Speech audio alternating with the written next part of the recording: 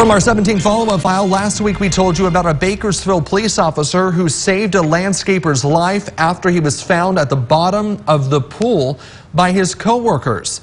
17's Ilyana Capellan sat down with the officer to talk about that harrowing day.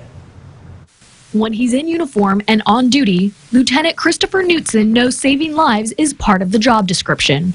But last week, his off-duty Wednesday morning took a dive for the worst. I hear a bunch of banging at my front door and ringing the doorbell frantically. So I run over to the front door.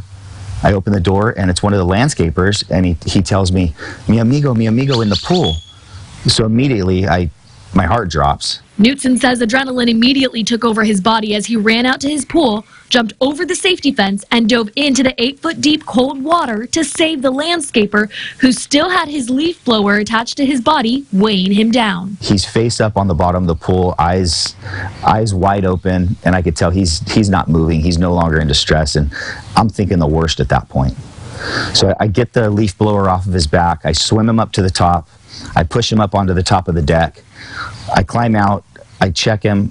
He's not breathing, he has no pulse, so I immediately start CPR. It has been reported that it takes less than 60 seconds or inhaling less than half a cup of water for an adult to drown.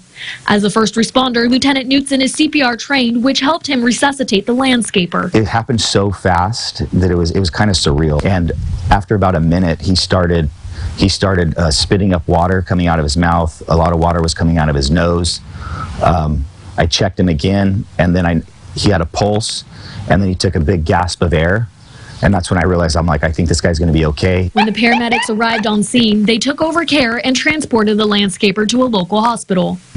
Now he's doing great. I spoke to his brother-in-law a couple days ago, and his brother-in-law said he's doing great. 17 News reached out to the landscaper, and his brother-in-law said this. He thanks God he's good and he's working again.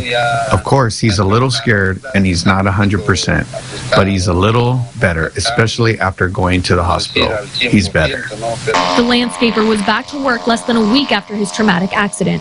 His brother-in-law says the landscaper is a little scared, but doing better since he went to the hospital for care. They are just thankful to Lieutenant Knutson and God that he has another opportunity at life. Thank God who just gave him another opportunity. Now we move forward, continue working. That's all that's left for us in this country.